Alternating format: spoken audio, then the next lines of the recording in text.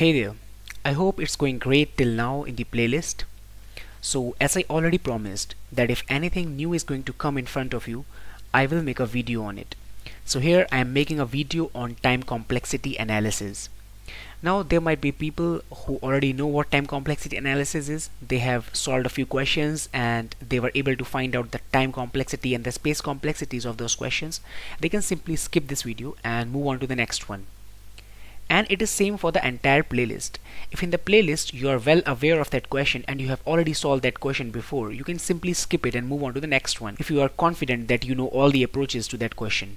In this video I will be discussing the basics of time complexity and the space complexity analysis. And again, I am not going to cover the entire time complexity and the space complexity, because that is just a waste of time. We will be doing it ahead when we come to other questions in which we will have different time complexities and the space complexities. We will come back and again revisit the time complexity analysis, but as of now I am going to explain you in very simple terms what time complexity analysis is. So basically in interviews we are often asked to find the big O notation or the worst time complexity of an algorithm. So let us say I have an array. So this is my array and the size of this array, and we already know that we can use vectors also in place of arrays. So let us consider this as a vector. So we have a vector of size n. There are n elements in this vector. Now I want to print all these elements one by one. So what will I have to do? I will have to start from I is equal to 0 and I will have to go till I n minus 1. So basically I will be going to n places. In total I will be visiting n elements. I will be going to n places. So let us say going to one place or going to one element take 1 unit of time. So going to n elements is going to take n unit of time. So this is what our time complexity or the big O notation is. The worst case complexity is big O of n. We will be going to all of these elements. That is why we will take big O of n time. So this is the time complexity. Now let us consider another case. So another case is, let us say for each of these elements we are doing some other work, like we are visiting them one by one. So we are visiting all these elements one by one, but each time we visit one of the element we are doing something else also. So let us say we are at the index 1. We are here at the index 1. Now from here I will have to go to all of these indices which are ahead of this and try to find out the element which is greater than the current element. Okay, so for each element I'm going to find the element which is ahead of this and is greater than this. 1, 2, minus 1, 0 and 3. Now what I'm saying is, for each element I have to find the element which is ahead of this. So for 1 I will have to find the element which is ahead of 1 and is greater than 1.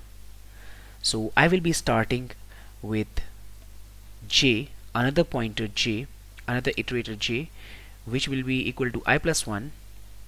I will be starting from here and I will be going till the point I didn't find an element which is greater than 1. So fortunately I was able to find this in the very next step. I was able to find the element which is greater than 1 in the very next step. But it might be possible that I would have to go till the end. It might be possible. So let us say if instead of 2 I was taking here minus 3. Instead of 2, if I have minus 3 here, then I will have to go till the end. And when I reach 3, I will be able to get the answer. Or maybe instead of this 3 I have another element minus 5. So I won't be able to get the answer for 1 in this case.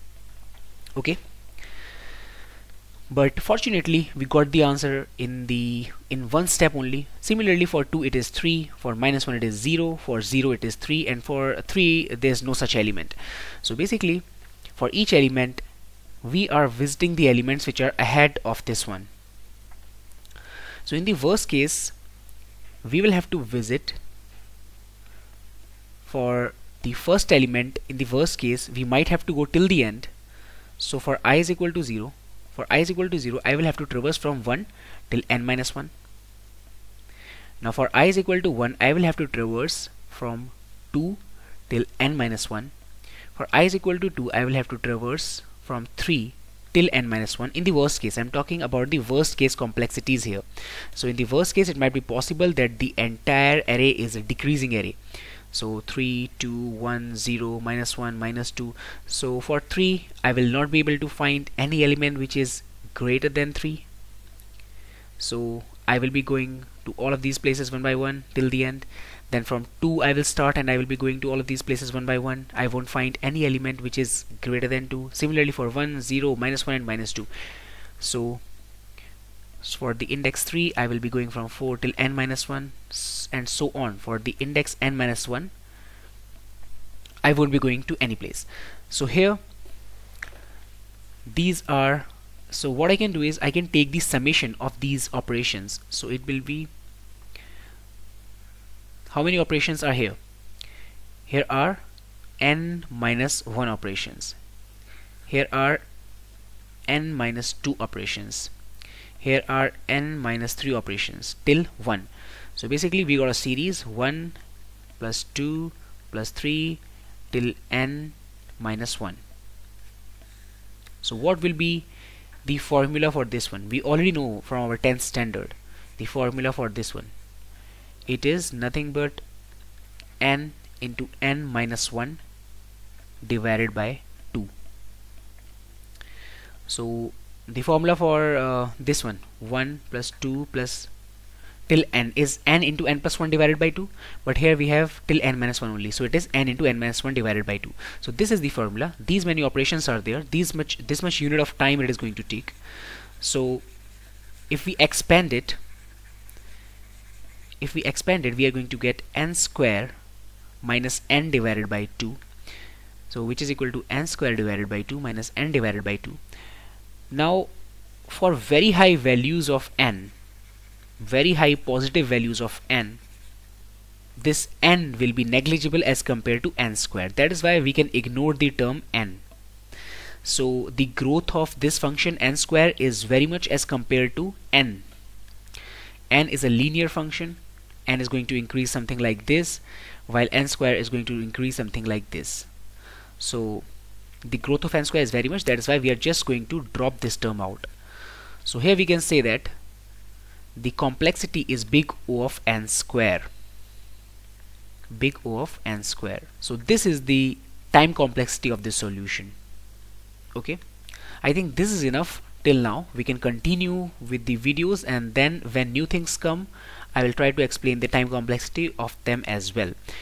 Now similarly there is space complexity. So to store n elements into a vector or into an array, I am using big O of n extra space. And if I have a matrix of size n cross m, then I will be using big O of n cross m extra space. And if I have, let's say, few variables, int a, int b, so to store these variables I will be using big O of 1 extra space, that is the constant extra space. So this is called the constant extra space, this is called big O of n extra space, this is called m into n extra space, and if m is equal to n, this is also called big O of n square space complexity. So these things will be clear more when we solve more examples, and in each of the video please try to come up with the space and the time complexities by your own and comment them, even if I forget to discuss them during the video sometimes. So you can just comment them, and if you got them wrong I will surely rectify it. So this is it for the video.